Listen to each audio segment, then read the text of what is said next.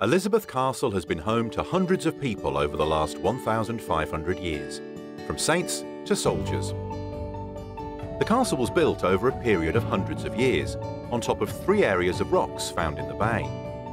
With over 1,500 years of history and change to experience, come and learn some of the castle's stories. The guardhouse was built around 1810.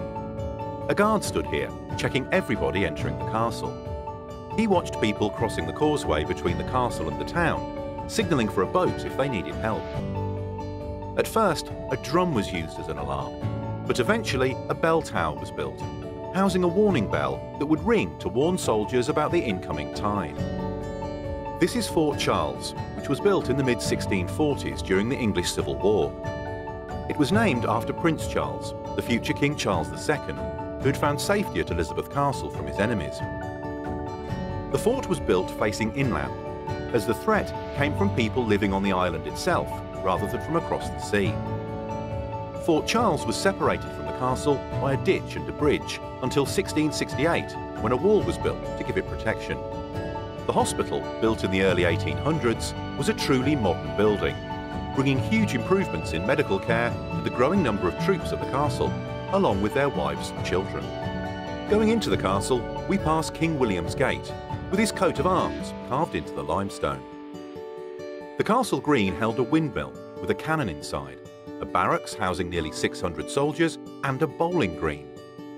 After the 1660s, the green was surrounded by a new wall that was built around the whole castle. At least 6 soldiers were needed to load and fire each of the 15 powerful cannons which were originally lined up here on the Grand Battery in the 18th century. There were more cannons here than anywhere else in the castle. They were aimed over St Aubyn's Bay and always ready to fire on any French troops attempting to invade the castle or Jersey. A new magazine to store gunpowder for cannons and muskets was built in the 1700s. It was hidden in the cold and the dark to protect the barrels of powder inside it. There are 2 sallyport doors at the end of the ditch.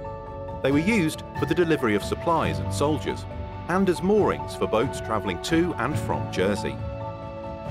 This is the 3rd gate, and was the main gate to the castle, protected by a ditch and a drawbridge.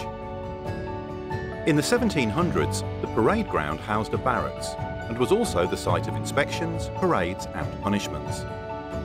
480 British Army soldiers and 12 officers lived in the barracks, which was the island's major military building.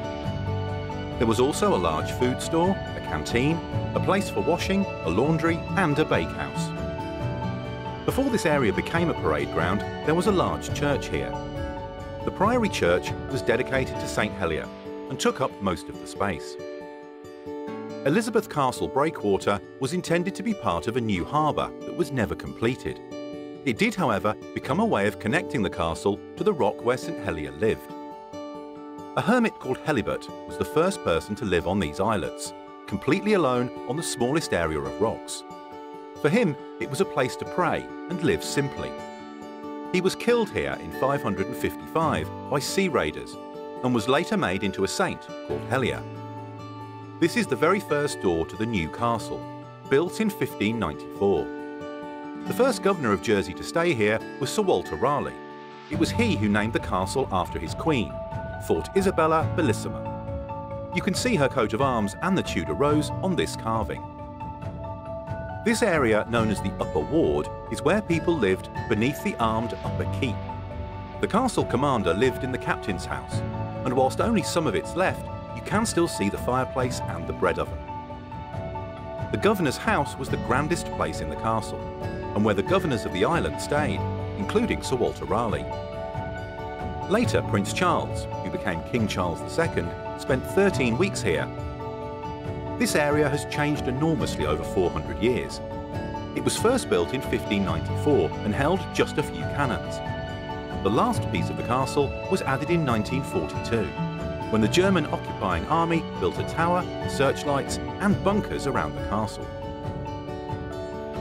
This is a castle which is surrounded by water for 15 hours of each day. Elizabeth Castle has been rebuilt, strengthened and extended, and fallen in and out of use. It has both succeeded and failed in its job of defending Jersey. but stands watch, even now.